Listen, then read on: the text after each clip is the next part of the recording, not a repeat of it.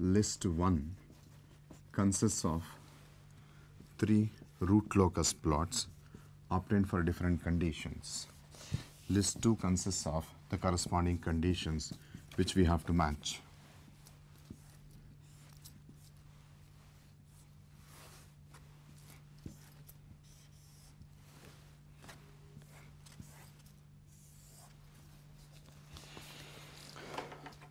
Along this locus, phi is constant, zeta is phi, cos phi.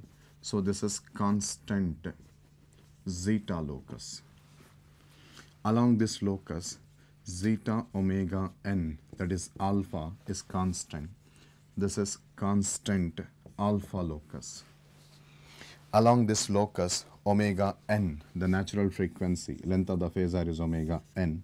Omega n is constant.